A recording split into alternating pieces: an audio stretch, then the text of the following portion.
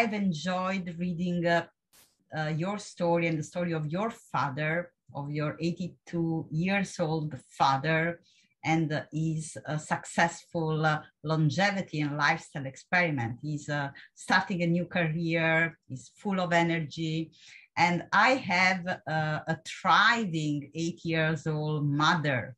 And she was actually attending Valter Longo's lecture for our last course, and she had a chance to ask him a question about fasting in Italian, because my mother is Italian, I'm Italian. So, and Valter Longo told her that fasting is perhaps not recommended over the age of 65 years old.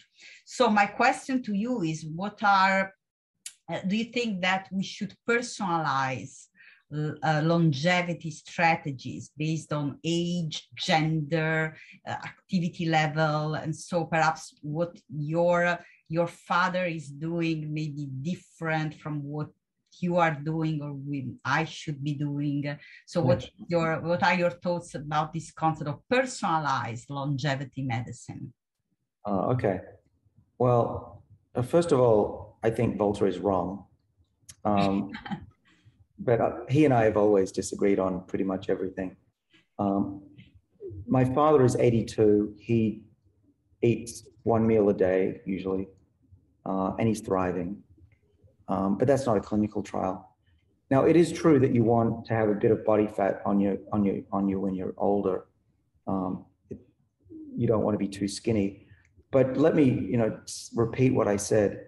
Skipping meals doesn't mean you have to be thin. You can eat a big meal for dinner.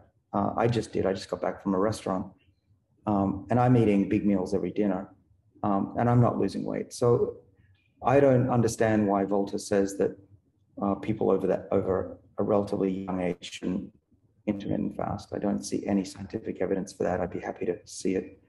But your point about tailoring the treatment is very important. I work with clients to give them some advice on diet, exercise, supplements, and I measure their blood work every time. I ask them to measure it, because you can't optimize the body unless you have a dashboard. And we wouldn't drive a car without a dashboard, but we don't do the same for our bodies. But that's changing rapidly. There's a growing movement, and also even the FDA is appreciating the need for much more monitoring, both from blood, but also these biosensors that are hitting the market. Right now, you can get a glucose sensor at home, just order one up. And soon you'll be able to order a sensor that you can stick on your chest, and it'll measure your body 1,000 times a second and tell you if you're going to have a heart attack next week, or if you have a flu or a cold, and if you need an antibiotic, or even if you're depressed. And that world will be here in a couple of years. It'll be mainstream within 10. And it's going to save trillions of dollars in healthcare costs, because you can send patients home early and monitor them remotely instead of having them in hospital. If you want to learn more about the science of epigenetics and nutrition longevity, check out my newsletter at draronica.com and in the link below this video, so you won't miss my upcoming free webinars, courses, and live Q&A.